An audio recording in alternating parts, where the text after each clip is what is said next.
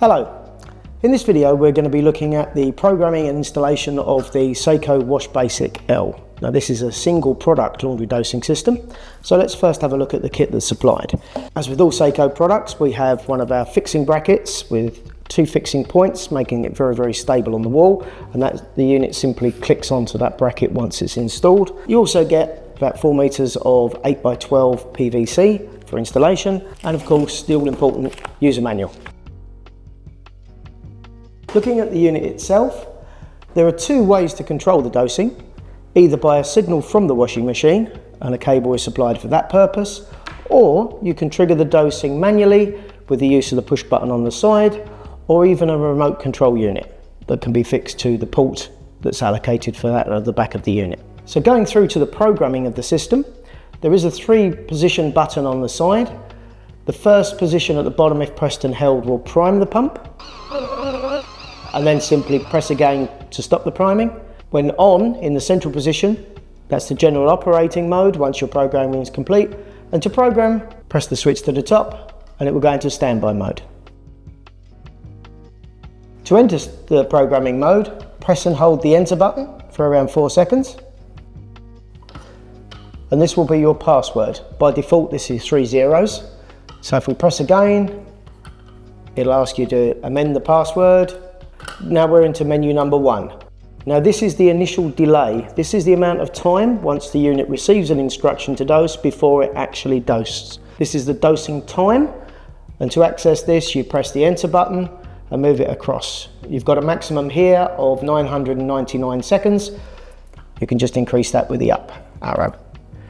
Press again to stop all of the lights flashing, and you can move on to the next menu. Number 3, this is the lockout time in minutes. This is once the unit has dosed, the amount of time before it will accept another signal or instruction to dose. The next one is the trigger voltage. If you're using the signal trigger cable, you can have it in the high position, so it'll only accept a signal between 115 and 240 volts, or in the low position, if you press enter, it will accept signals as low as 24 volts. Again, press enter to confirm and stop the unit flashing. So menu number 5 is the calibration function. So instead of entering the actual dosing time manually, you can calibrate by holding a graduated container, running the pump for a certain amount of seconds until you reach the desired amount, and then stopping the process. That will then enter the wash time or the dosage time. You can do this by accessing the menu, making it flash, and then pressing the prime button. As I say, when you achieve the desired amount of chemical, you simply press. Once going back into the cal menu by pressing the enter button, you can then move on. This is where you can reset the pin code if you wish.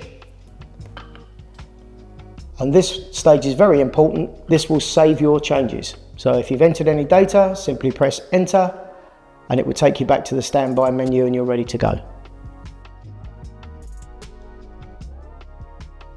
So maintenance for the pump is very straightforward. It would generally come down to replacing the tube periodically, and that's a very simple process. Simply lift the screen, unhook the inlet connector and remove the tube, and then simply to replace with the new tube, place it back on, run it around the rollers and click back into position.